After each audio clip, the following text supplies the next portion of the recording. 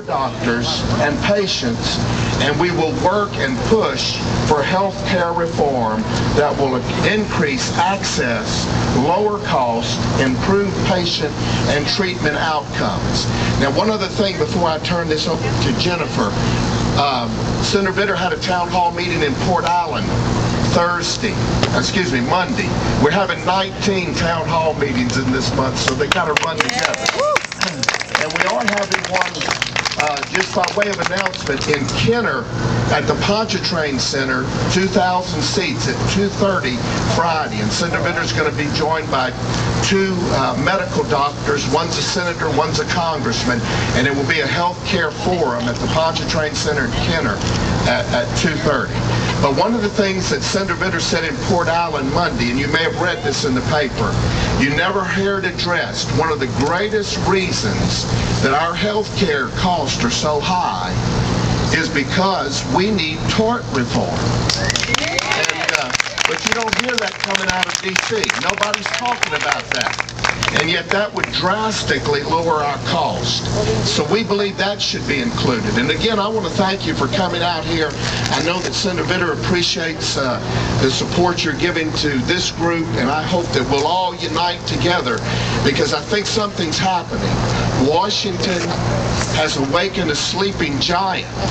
And I think people are getting angry. They're getting upset. And they don't want this shoved down their throats. But we cannot go to sleep. As Senator Vitter said Monday, do not go to sleep. This use of the word co-op. The devil's in the details. That could be another form of government care. We've got to watch it carefully. So again, thank you for being here today. I'm glad y'all could use our parking lot. And if we can ever serve you in any way, please contact our office. I'm going to turn this over now to Jennifer Grigsby. And Jennifer, we appreciate you. She has a wonderful story. She's executive director. And she has a wonderful story about her own child. And I want you to share that with her. Thank you.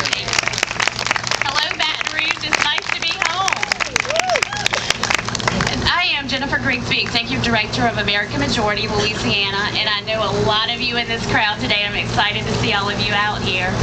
And normally you know me to look for activists and try to identify candidates to run for office. But today I want to speak to you as a concerned citizen and a concerned mother. I have a son, and he just turned 4 years old, August 14th. And my son is stricken with a mitochondrial disease. What that is, when we take in food, it turns to fuel in our body and energy in our body. My son's does not do that. So he is multi-organ and multi-system deprived. It's his brain, his heart, his intestines, and his skeletal muscles. So he has a hard time and has since birth. 3 weeks ago, he was in critical care in a Texas Children's Hospital in Houston. And I understood at that moment the importance that we cannot allow this to pass. As a mother, I took my child to a specialist in Houston. His ammonia levels were sky high and his brain was swelling. So if we were on ration care, would he be alive today? Probably not. And if he was, he would be a vegetable. So I am very, adamant about this. I want parents, I want sisters, mothers, brothers, grandparents to have control over who we see, who our children see, in our own health care. I think it's very important for all of us here today to keep fighting, keep going out to rallies, keep letting your congressmen and senators know how you feel. We have wonderful little fans and also little signs. If anyone's going to reserve tomorrow, please come by and pick these up and wave those in the crowd. Thank you. Thank you. I just want to share that story with you. I'm going to turn it over to Kevin Kane. He is the president of the Pelican Institute.